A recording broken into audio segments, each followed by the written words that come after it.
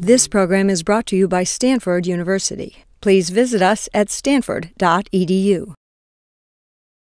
Thank you very much for that extremely generous introduction. If you've got it written out, I'll give you my mother's address and you can just put it in the mail to her.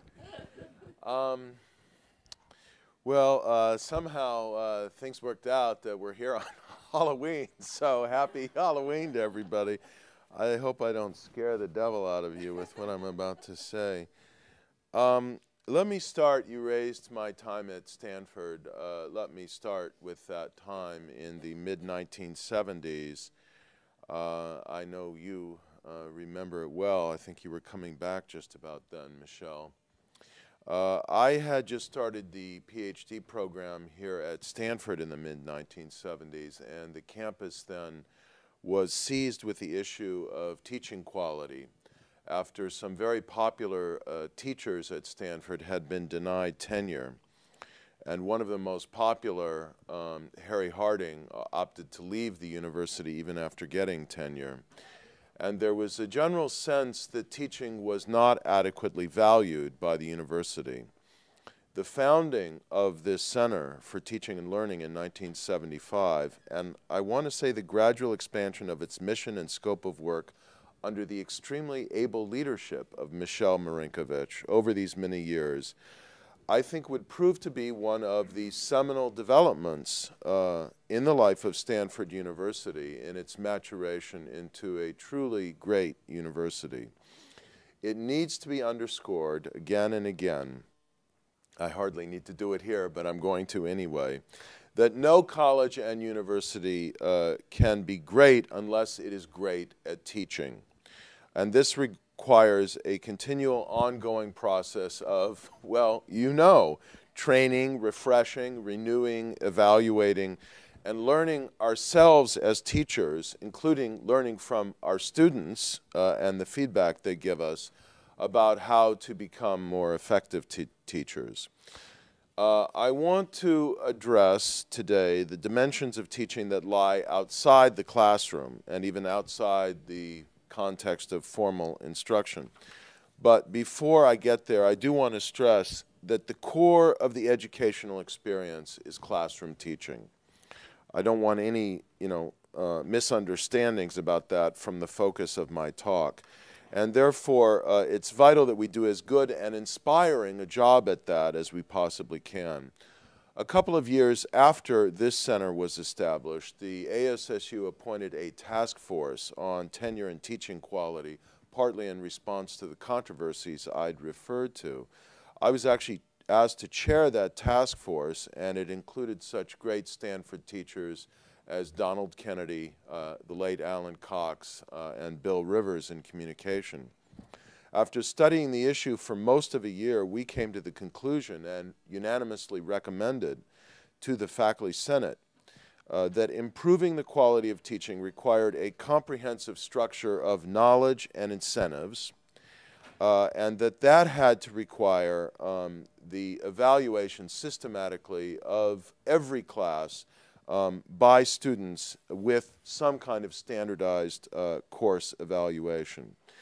And I'm proud to say I think it's one of the few tangible things I can point to in over 30 years at this place where I feel like maybe I've really accomplished something. The Faculty Senate did vote to adopt a requirement that every course be evaluated by students every time it's offered. Not long after that, the Dean of Humanities and Sciences established the Dean's Teaching Awards to add to the incentive structure. Now, before I move on to what was the advertised topic of the afternoon, I'd like to say two more things. The first is that if we're going to be as good as we can be at teaching, we have to diffuse information and consciousness about our teaching as widely as possible. And this requires, I really want to underscore this, public access to course evaluations. For me, this is a moral issue as well as a bureaucratic one. When students are paying, do the math, several $1,000s per course. And when the opportunity costs of taking one course over another are so high, they have a right to the information through the vehicle of their own student course guide. And of course, we need to work with them to make that guide as effective and responsible in the processing of the information as possible. Second, we still need to do more. I feel quite strongly about this, and I don't think the university has had an adequate conversation with itself about this. We still need to do more to reward and retain outstanding teachers.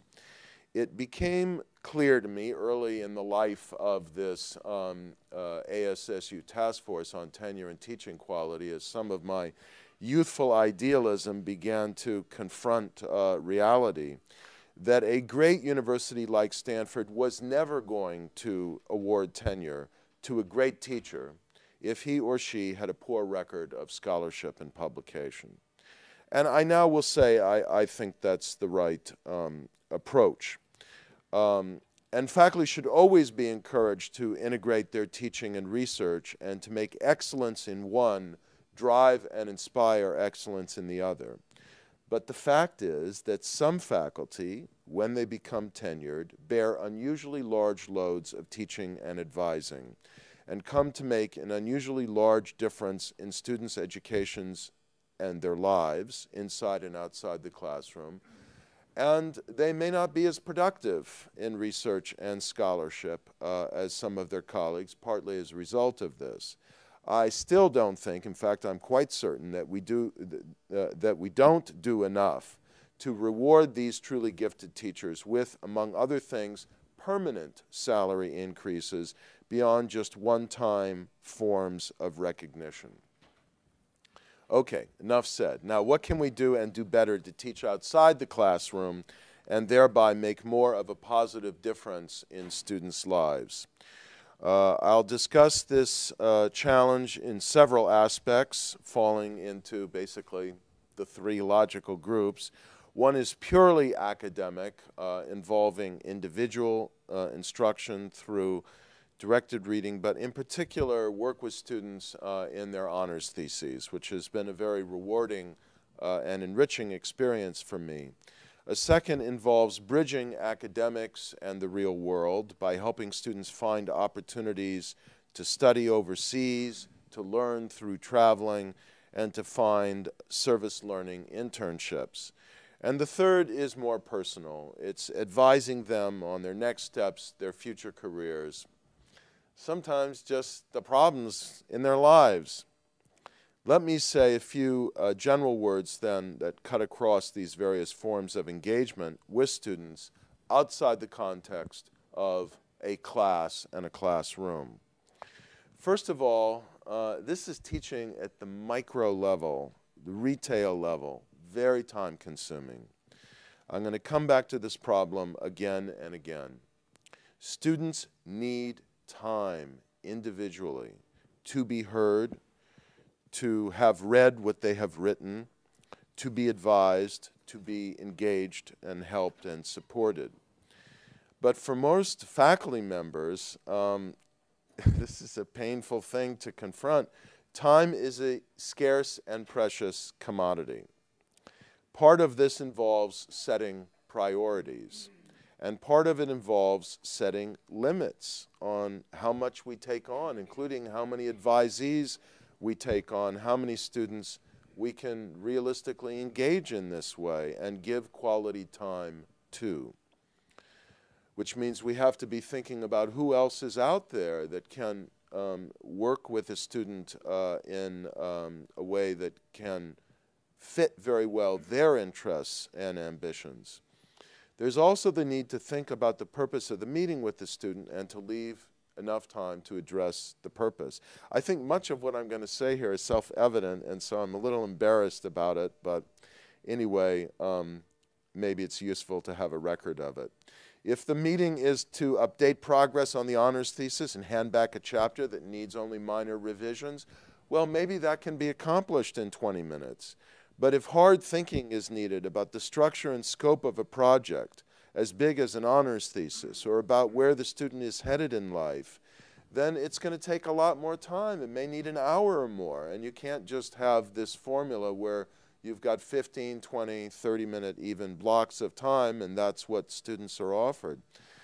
I know that there is nothing more discouraging for a student than finally getting to see a professor about something important that they want to talk about, and then they're realizing that the meeting is under the tyranny of a rapidly ticking clock, which means also that we need to find ways to engage students outside of the rigid format, heavily parceled out of office hours, which is why I like to get in the dorms and, talk to the students there, have a meal with them or whatever. So the obvious point, some meetings with students about some issues can be accomplished in 15 or 20 minutes. Some need a lot more time.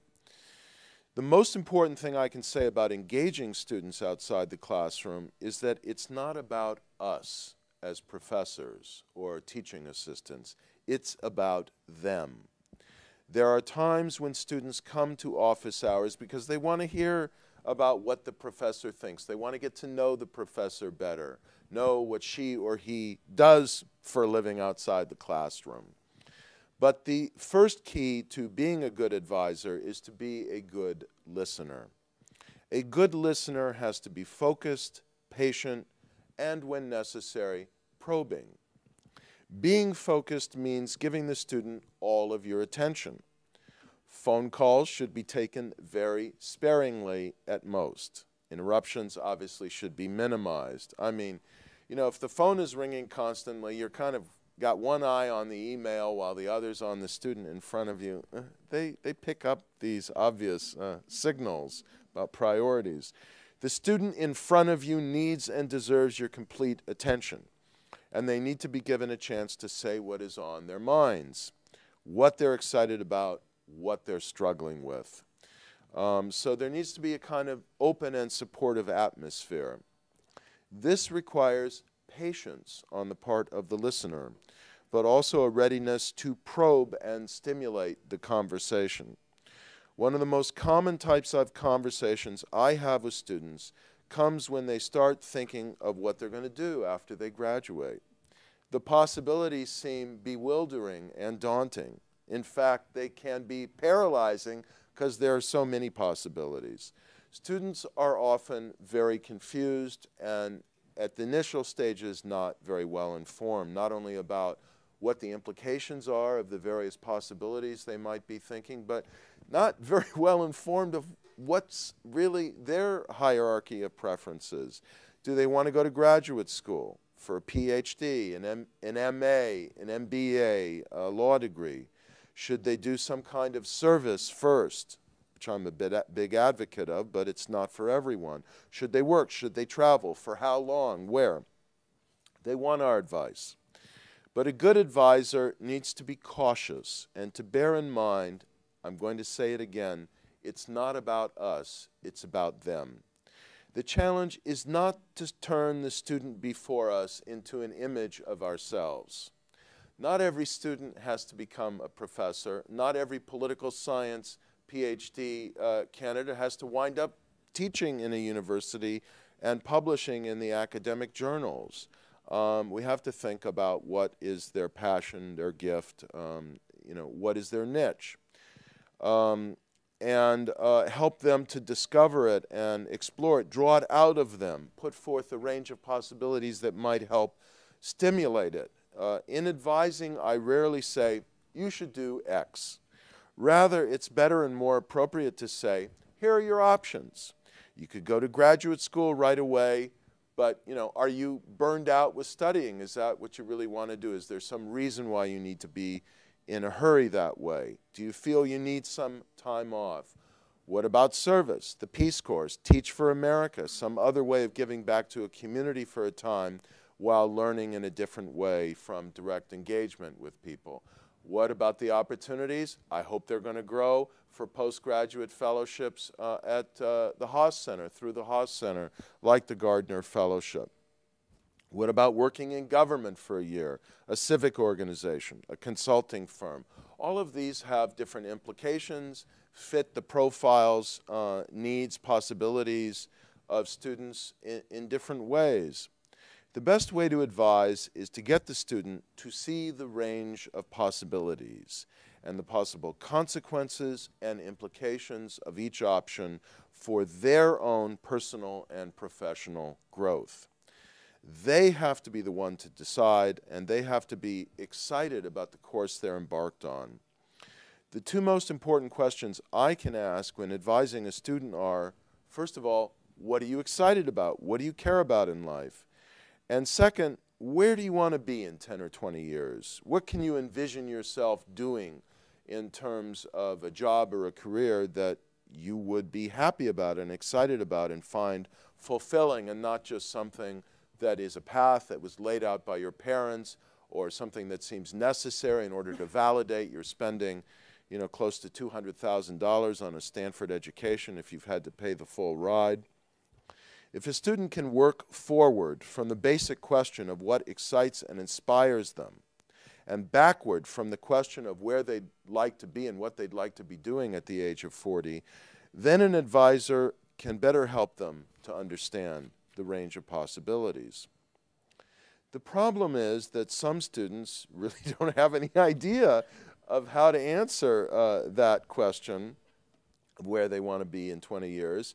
And that requires working forward from the first question. What excites them and appeals to them? What do they love doing and engaging? What subjects have turned them on here at Stanford? I don't have any magical solutions to this problem except patience and persistence. Often, this is the type of conversation that has to unfold over multiple meetings as students are turning things over in their mind, weighing possibilities, beginning to think about it, interact with their peers, interact with the various programs and opportunities and fairs that we have, career fairs and so on, here at Stanford. I have them, you know, talk to different people. If they're thinking about a career in the Foreign Service, well, we have former diplomats on campus. Let them sit down and talk to people who've had that kind of career and think about whether it's really for them. Then there are the students who can answer the question of where they want to be in 10 or 20 years, perhaps too precisely and too ambitiously.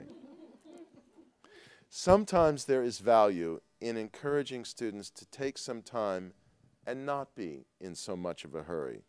That they don't have to be, and this is the most difficult thing to say, probably won't be the youngest this or that in American history. And that they will wind up being better at what they do if they come to it, you know, not in a straight laser path, but from a diversity of life experiences. And then there are the students who are clearly ready for the next step, and pretty much all that's necessary is to write them the letter of recommendation they deserve.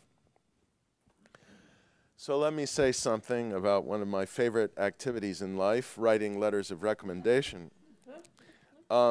Part of teaching outside the classroom is helping students get the fellowships, the internships, the overseas studies opportunities, the graduate school admissions, and the jobs that they want. This means writing letters of recommendation, and probably lots of them over a long period of time. Every professor finds his or her own method for managing this very solemn responsibility. I'll say a few things about what I've learned from the process of, after many years of having asked for recommendations, written recommendations, and read and evaluated letters of recommendation.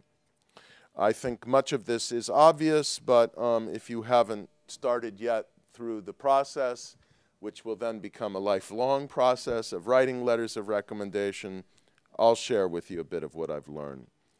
A really good letter of recommendation has to say more than that the student got a grade of A in the class, wrote very smart, perceptive essays, and spoke often and intelligently in the classroom. It's got to go beyond that. It should give the reader a sense of the student as a person and of what she or he might become, beyond what can be grasped from the transcript and even from the student's own statement of purpose. By the way, one of the things I've learned for many of these fellowships is that the student is strictly limited in terms of the number of words. And even in response to some of the questions posed, for example, on the Truman Scholarship application, the number of characters in the response they can give to different questions in their, in essence, statement of purpose, sometimes split into different pieces. Very often the faculty recommender has no such limits. So we have much more freedom to give the full picture of the student. Being able to do so requires a lengthy conversation, typically I'd say, maybe more than one, to inform the recommender. What has the student done outside the classroom and in other classrooms that drives her or him to want this fellowship, study opportunity, grant, job, academic program? How does it relate to her broader programs of study or her longer-term career aspirations? What is special and memorable about the student as a person?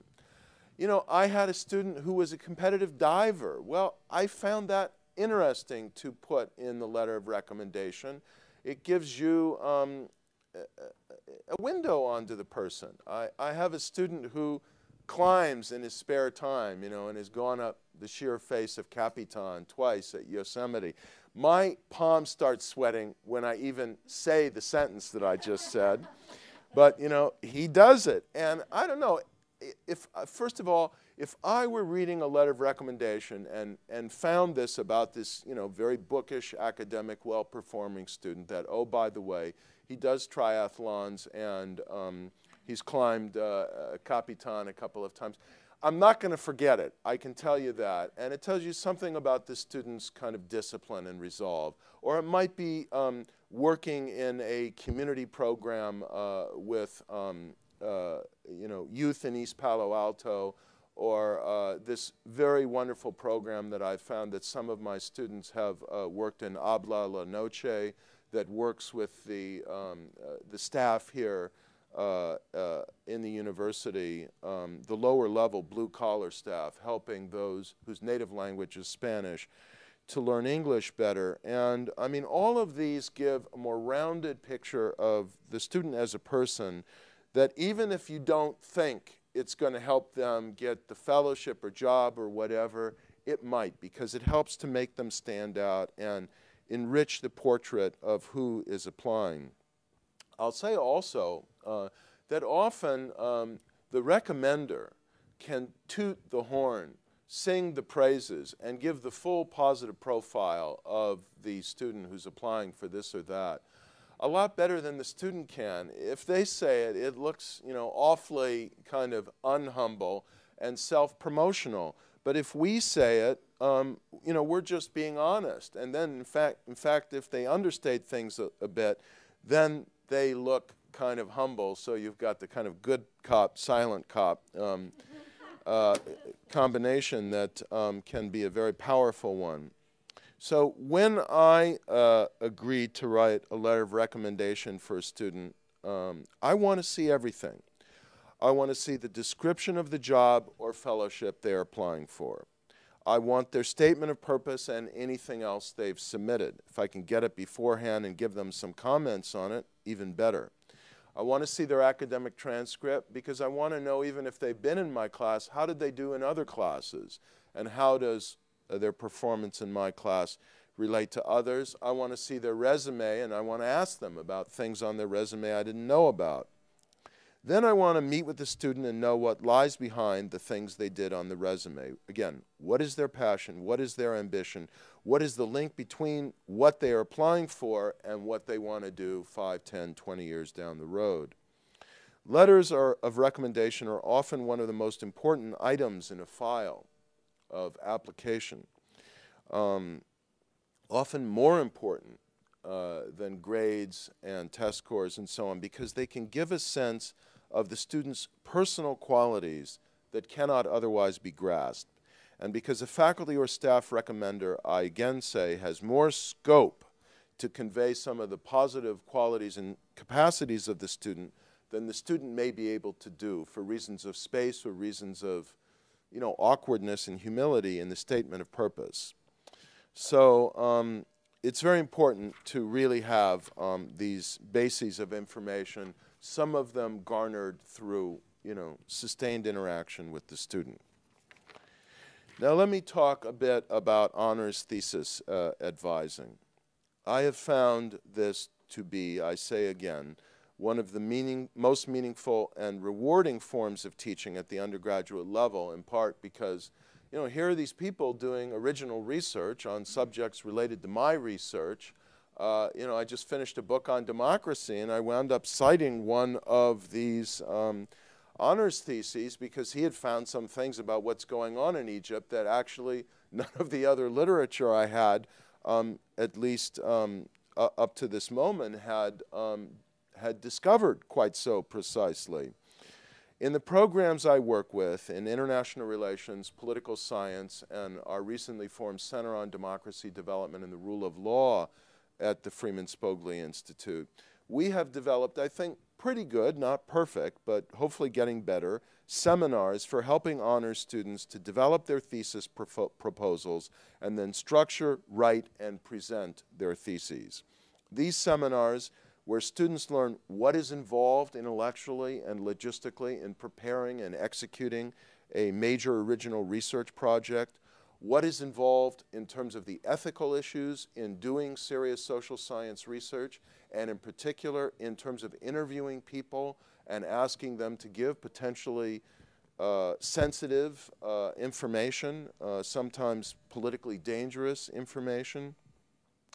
These seminars are indispensable in shaping responsible and high-quality research products, I think at any level, but particularly since for most of the undergraduates this is the first time they're doing anything on that scale, these juniors and then seniors typically writing the honors theses. However, the seminars are no substitute for close individual supervision and active engagement by a faculty advisor. The advising process has to begin at the beginning with motivation. I try to make clear to the student that the thesis is a major undertaking, the writing of which will consume much of their senior year, and they need to have a strong personal and intellectual commitment, as well as adequate time to see it through. I try to make sure it's something they really want to do and are excited about, rather than something they feel they need to do in order to graduate with, quote, honors, to check another box. Sometimes I discover that the student wants to have the experience of writing an extended original research paper, but either doesn't have the time or the will to do something on the scale of an honors thesis, or doesn't have the grade point average to qualify for honors.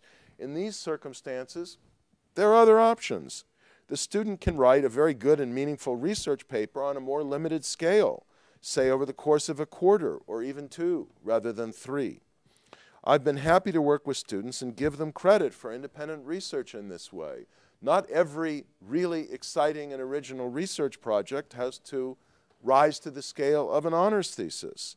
And there's no reason why, by the way, I'd like to add this point, a student who, didn't get the 3.5 grade point average in the major and therefore doesn't qualify for honors can't do original research and write even what amounts to an honors thesis.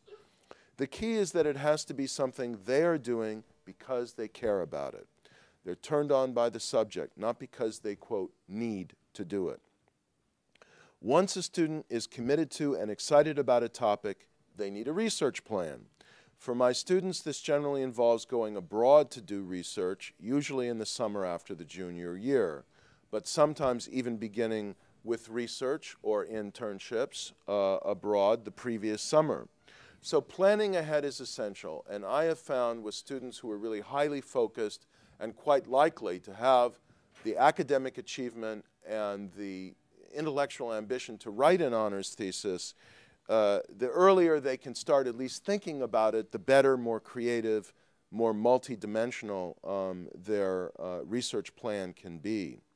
For an IR student who wants to do a thesis on a foreign country or international problem, planning needs to begin, I think, ideally by early in the junior year at the latest.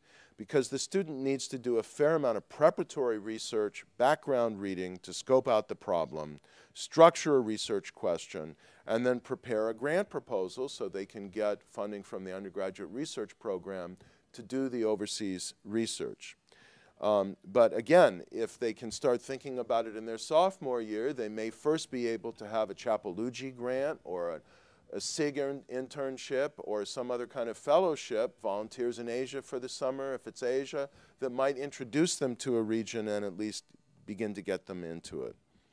Then we need to think about how the interviews are going to be done and materials collected. What are the techniques and, again, the ethics of interviewing people, particularly on sensitive subjects.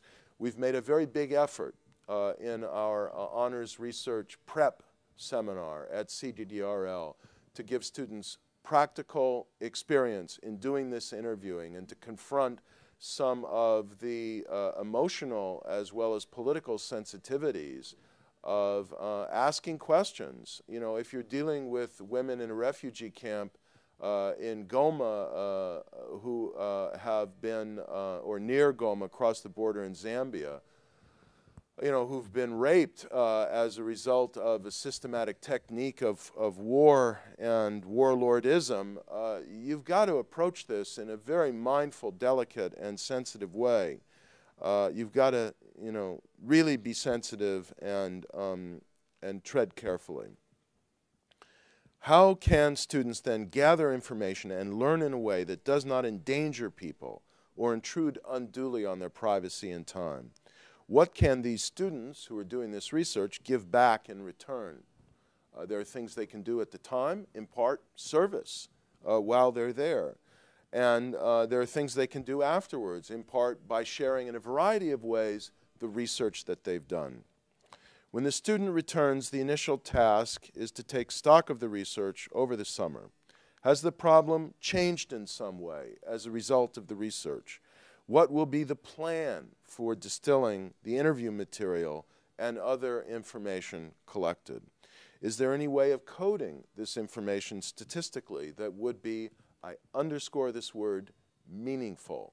I encourage students to go through their interview material, to go through the qualitative data they've gathered, and think about whether there's some way of aggregating it statistically that would make sense, that would add value. But to have a profusion of tables and figures or even regressions simply, again, to check a box, I think propels a student down a wrong methodological and intellectual path. What new reading, theoretically and comparatively, about the case, about the problem, about the larger issues, does the student need to do now as a result of the problem having mutated and evolved in the field? Then there needs to be a timetable for writing. I always ask my students to walk back from the due date. Again, this seems so self-evident that I probably don't need to say it. Everyone wants in principle, everyone at Stanford who does one of these things, to be considered for a thesis award. So the due date usually has to be walked back from the due date of early, to not so late in May. They need to allow time for slippage, things they can't anticipate. It may take longer to get through a body of data and write a particular chapter than they could have imagined. Another class that they have to take may take more time than they could have imagined. And, in the words of recently appointed a colleague of mine at the Hoover Institution, stuff happens. People might get sick. They might have a family tragedy. You have to leave time to anticipate these things. So I have them draw up an outline of the thesis, their chapter structure, sectional structure within the chapters, and then a timetable for completing each chapter that allows for some slippage due to unforeseen circumstances. And then I find, well, this is the ideal, we have to keep reviewing that timetable. And once they turn in a chapter, I have a look about, how well it matches the timetable they envision and whether they might have to, frankly, spend a little time over Christmas vacation working on the thesis because they're already behind schedule. In this way, the thesis becomes not just a long paper, but a valuable exercise in personal discipline, in learning how to manage time and create something substantial.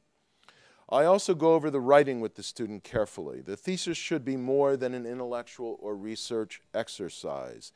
It should also be a process of learning to write more cogently, succinctly, and engagingly. I encourage the student to begin the thesis with a story or some powerful example or narrative that draws the reader in.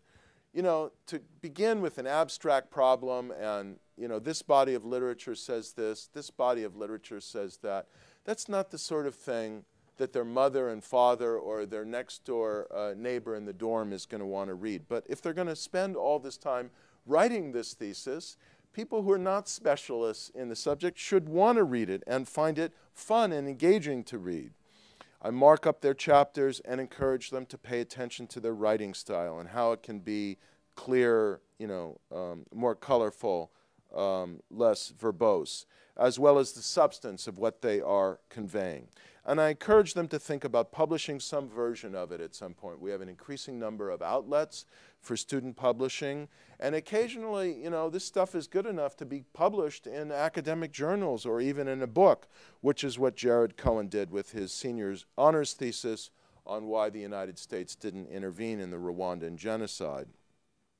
Finally, I don't think there's any harm in planning the idea for a senior honors thesis early in the mind of a student who clearly has the gift and ambition to do something original and outstanding. My experience has been, I repeat, that the earlier a student starts thinking about such a major project in their career at Stanford, the better prospect they have of weaving together various academic and summer activities so they build into something very unique and integrative. It doesn't have to always be that way, but sometimes you can really have different aspects of their life and work accumulate in a very powerful way. Sometimes a summer internship or overseas studies opportunity one year can provide the initial introduction to a country or problem that can generate a research grant proposal for the following summer. So students should be encouraged to think about these linkages. Now, a few words about internships and fellowships. I'm convinced that one of the most important ways our students can learn outside the classroom, this is not going to surprise Suzanne Abel sitting right in front of me, is through public service. And I have a great admiration for the work of the Haas Center through its various community and public service fellowships and through the Stanford in Government program, locally, at the state level, nationally, internationally, and the whole concept of service learning. There are many more students who would like fellowships, and I think particularly internationally, than we can provide now, and I hope we can expand the range of offerings, and it's one of my passions is to work on that. I try to make students aware of these fellowship and internship opportunities and to look for new ones. There have been students who, you know, apply for these fellowships, don't get them. If you apply as a freshman, sometimes even as a sophomore, and you're, you know, very compelling, but, you know, there's someone else who's equally compelling and it's going to be their last shot at it. Well, I've been on these committees. It's a very painful decision. It's hard to choose the freshman, quite honestly, but the really good freshmen can find, and I've advised ones who have other ways of getting to Africa or getting to the area or the arena of work that they want to be in.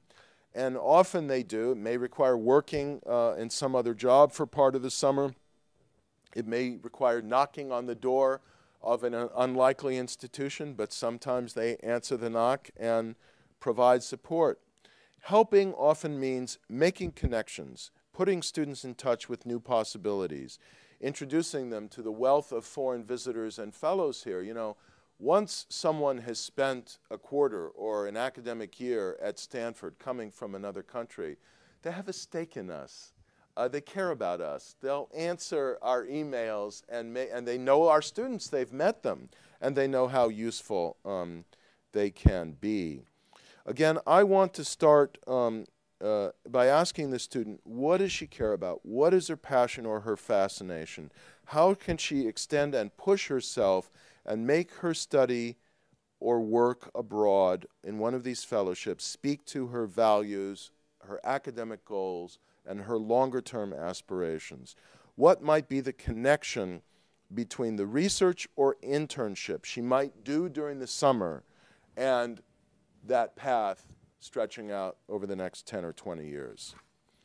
Now, I know I want to leave time for questions and discussions, so let me come to one more theme, which is dealing with and caring about the student as an individual, not as a student necessarily in an academic setting.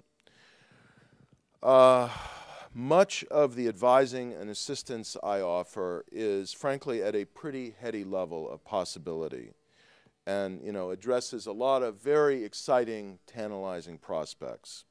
But sometimes the challenge students confront is just getting through the day, the week, the quarter. My friend Tom Friedman, in a column recently, called these students Generation Q, quietly going about the challenge of changing the world and building their careers in individual and incremental ways. I think there's truth in that. We can ponder that. There's a good discussion in that. But I have another term for these students, Generation Stressed. We have to come to grips with this problem of stress, pervasive stress, better than we've been doing. The competition to get into Stanford and then to excel while here is more intense than it has ever been in the 38 years that I have mainly been associated with this university. There are more demands, higher expectations, more stress on students coming into Stanford and getting through Stanford than I've seen in any previous generation I've known. We have to be alert to this, to the signs of excessive stress, discouragement, and depression, and other psychological maladies that are treatable but can become quite debilitating, and I will say life-threatening, without early recognition and intervention. Why has a student stopped coming to class? Why has she not turned in her paper or exam? Why is he falling asleep in class? The answer could be, I know it often was when I was an undergraduate here, they were just partying too hard or not committed enough to their studies. But in this day and age, it is often likely to be serious depression or sleep deprivation from overcommitment. A good teacher has to be proactive here. We have to find out why the student is not performing. And the quarter is short. So we can't wait several weeks to figure out why someone has disappeared from the radar screen. Faculty need to take the initiative to alert and interact with resident staff, the Dean of Students' office, the Registrar's office, other areas of the university to develop a team approach and a sympathetic and supportive set of options for a student who is having serious difficulty. We need to educate ourselves to the opportunities available for counseling at the Vaden Health Center, peer counseling at the Bridge, other forms of support.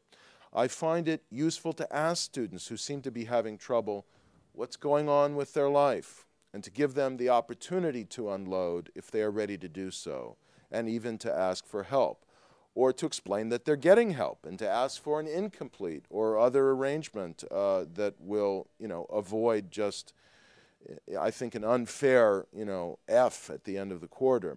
I never want to encourage tardiness or procrastination, but the fact is, again, the quarter system is brutally short. The pace of life, more than before at Stanford, can be crushing. And we need to give students having trouble a chance to breathe, to recover, to re-equilibrate without fear of failing. We need to convey that this is not abnormal. I know statistically for a fact that it's not, that lots of people are in a similar situation, and that there is nothing that is more important than their physical and psychological health and well-being. And I would like to say it again. There is nothing that is more important than the physical and psychological health and well-being of our students. Grades pale in comparison, but since grades are a major source of stress, We should try not to hold them hostage to a crisis in a student's life. This leads me to conclude on a mundane subject, which I've become quite passionate about: sleep. My biggest concern about our students is that they are not getting enough sleep. And I know this is a big reason why they struggle a lot through the quarter, physically and psychologically. We all need to do more to emphasize the importance of this and to keep our expectations, and I would add our work assignments, I don't think I do this very well, in line with reasonable expectations. I ask students to consider whether they aren't taking on too much, whether they really want to and can handle 20 units, whether they need to be in such a hurry. I occasionally have to tell a student that it's okay to just take 15 units and set aside some time to enjoy life, something I could not have imagined having to advise a student to do 30 years ago. The problem, unfortunately, is not just one for the students. It is one that I struggle with myself and for which I've not found a good answer. It is a deeply structural problem, and I can reduce it to this example. Making a difference in students' lives is time-consuming. They need time to be heard, time to receive counsel, time to have their papers and emails read, time to write them letters, to search for new opportunities that fit their needs and aspirations, time to engage them and to get to know them as people.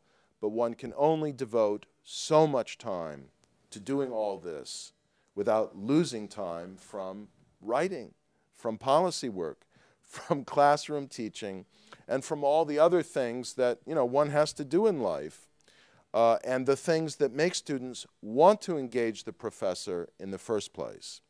What is often sacrificed first for professors as well as students is sleep. I think there is no absolute solution to this problem. We strive for excellence, strive to give and to be of service, but must come to understand that sustaining this for the long run means striking a reasonable balance between competing demands and involving as many colleagues and peers as possible in work with a given student so that teaching outside the classroom becomes the collective enterprise, the cooperative effort, the conscious ongoing endeavor that distinguishes a great university or college from a merely good one. Thank you.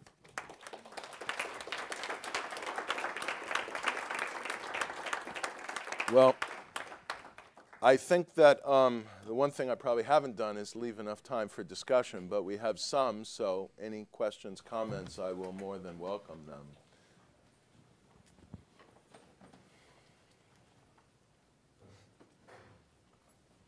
Do you want to share any secrets, Larry, about how you yourself solve some of these time crunches? There are some people in this room who know me well enough to know that you do not want the answer from me. I have an advantage that a number of faculty don't have. You have identified it, and that is I have no obligation to teach. So I teach one course a year. There's no way I could do all the other things I'm doing if I were teaching 4 courses a year. I would have to give up a lot of my other activities or basically stop writing or something. I will say this, more and more as time has gone on and more students have come to me, partly because of accidents of history like being sent to Iraq, I have found it necessary and appropriate to just, really have a close eye on what faculty colleagues are doing work, research, and teaching that would also engage these students so that we can, share the involvements, disperse them, and have this kind of team approach. And I set a rule for myself that I wouldn't have more than 4 senior honors theses in 1 year. Maybe that's too many. But you know, I just think you have to draw limits. And then I once had to tell a student fairly recently, because I want to hear from them. I want to know what they're doing, but I had to tell him I just couldn't read a 3-page single-spaced email once every week while he was abroad. And you know what? He understood. Yes? How was the decision made to take down course evaluations, and why? To take them down? Yeah, so they're not available to students anymore. I have no idea. When Michelle, do you know the answer to this? Actually, the provost just did direct that the evaluation should become public, so they are available to students. But they have been down for several years. Yeah, they have been down for a while. When the change was made to online evaluations, because there were so many changes and complications involved with changing to an online system, they did take down the public feature for a while. It also coincided with some problems at ASSU in organizing the student course guide. But it resumed this quarter at the beginning of this academic year. And there is a commitment going forward that these will be available to students easily online. Do you guys know how to get onto them? Okay, can you tell some of the students here how they get those? Jeremy, do you? I think it's through Access, so the way to do it is through Access. Because none of these, I mean, none of my students know how to Yeah, do that it's not- because it's been banned. It's not widely known, but it's through, if you go into Access, where you would search for classes, there's another thing that says course evaluations, and you can search there. It does feel almost intentionally obfuscated as a student. I mean, the ideal arrangement would be whatever may exist in that vein to also simply give all the data, the ASSU course guide, and let them present it in their own online version, and as they used to do if they wish in a published version as well, that maybe that isn't necessary now. But also, I think that the ASSU course guide used to give, I think, a fairly effective and responsible distillation of written comments. And it's very important, I think, that we not simply rely on the statistical data. The statistical data can hide a lot. And you know, you want to know what students are saying qualitatively as well. And then there has to be responsibility in fairly representing them and in throwing out, you know, some of the most extreme statements in each direction.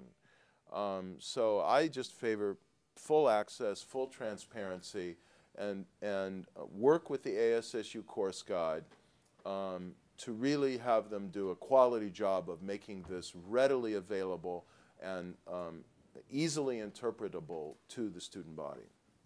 I should clarify that currently only the quantitative data are available, and there are discussions about what to do regarding the qualitative, because one happy result of the evaluations going online is that students are actually responding more in the qualitative boxes, so there is much more feedback, but trying to distill all of that responsibly is still being debated.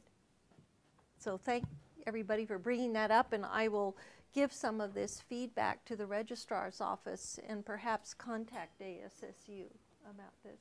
I think it'd be good if there were some kind of, you know, faculty, student, staff advisory committee to the course guide that could help think about how to do this and just be an advisory body. You know, I will say, having been a student here and a student government person here, that, you know, one of the problems is the turnover among students. It's a constant struggle, and so having some institutional mechanism with a little more continuity to give support and advice, I think, could be useful. That's a great idea.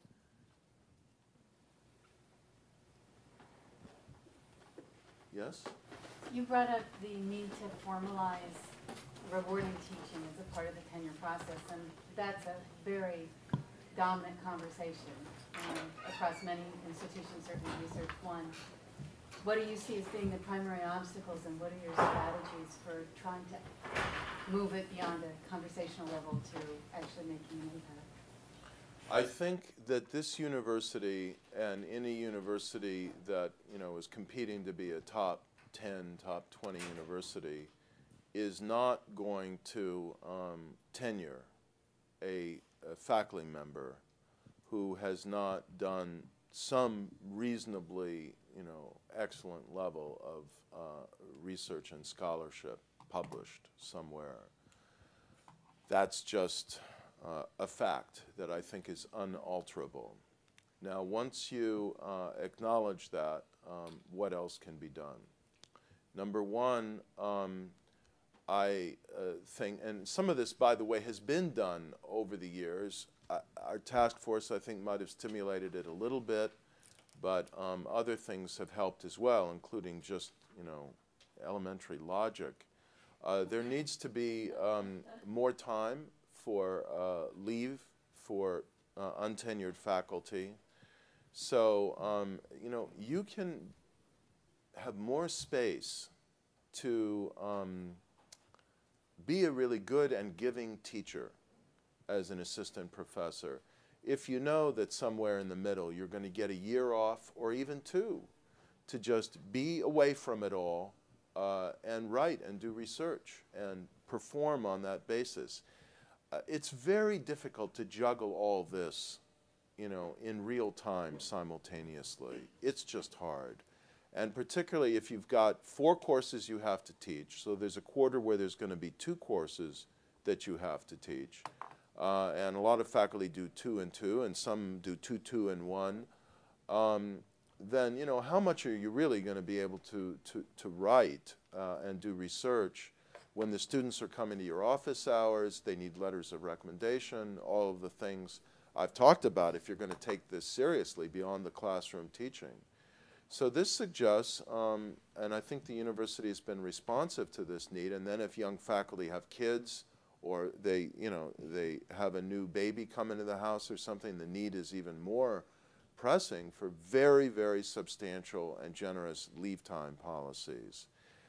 That's one thing. Obviously, we need to work with young faculty to give them support in terms of learning how to teach well and better, but they do bring enthusiasm into the classroom.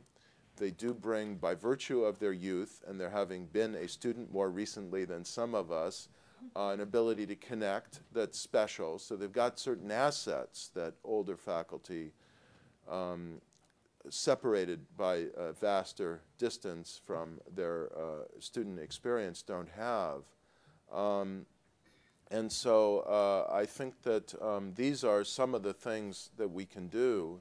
And then if we've got the data to support an evaluation that the candidate has been an outstanding teacher, that sometimes these are close decisions.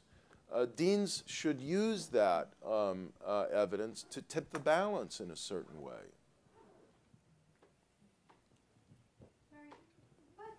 What recommendations would you give to students to elicit the kind of attention and caring teaching that you've just described? That's a very good question. I would say, first of all, obviously to show an interest in the subject and to do well at it, and if they're taking the class, for example. But in terms of outside the classroom,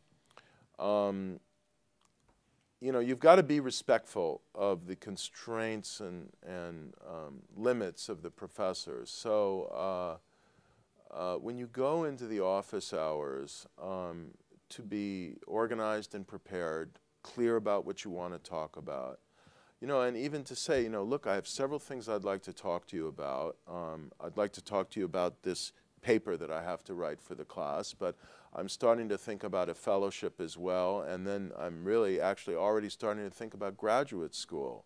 So I don't know how much time you have. I realize we may not get to all of this today, but you know, let's start if we can on what's most important, and then maybe if we don't, you know, I could make another appointment with you, that sort of thing. So that immediately tells the professor the student is organized.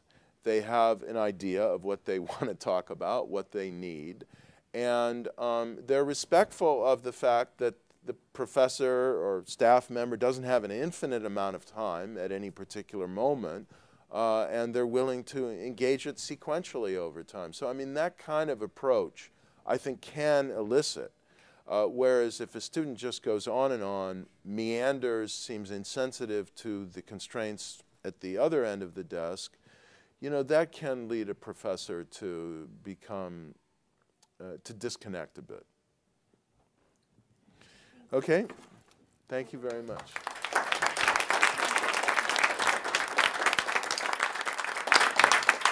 Rarely have I regretted the tyranny of time as now, but what a wonderful talk, and thank you.